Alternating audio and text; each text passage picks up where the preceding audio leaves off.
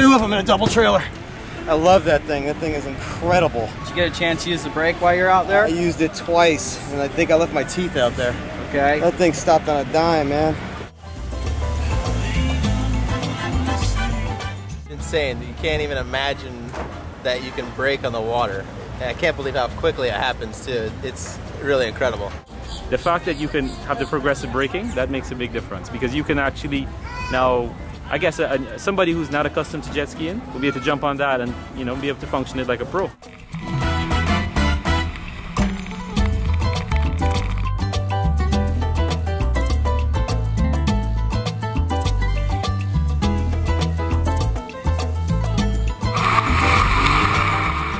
That thing is amazing. That thing corners so well, man. I tell you what.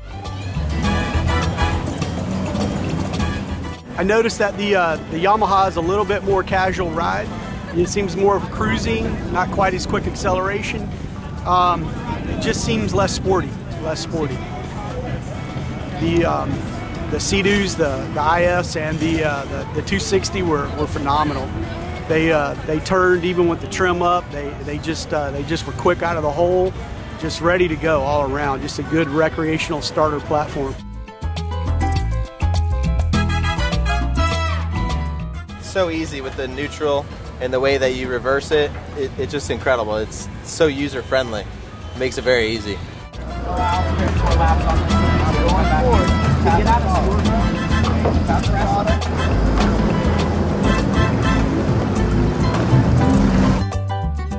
Wow, it was a no-brainer docking either of the Sea-Doos. It was first class, 21st century all the way. I've never seen anything so easy. I personally own Sea-Doos since 2000, and I'll tell you, I've had several different models, and I've never seen anything as easy to drive as that. I have a FCR, I have RXPX and RXT. I have a few skis. But the GTX Limited, that was impressive. I rode the RXTX 2010, expecting that to be, you know, the winner of all, but honestly, I think riding it today has changed my decision. If I were to buy a ski today, probably be the GTX Limited. Yeah, the ride was just so soft and cushy. You know, I could see somebody like my dad coming on board, and you know, he wouldn't be complaining about his back or anything like that. It rides really soft.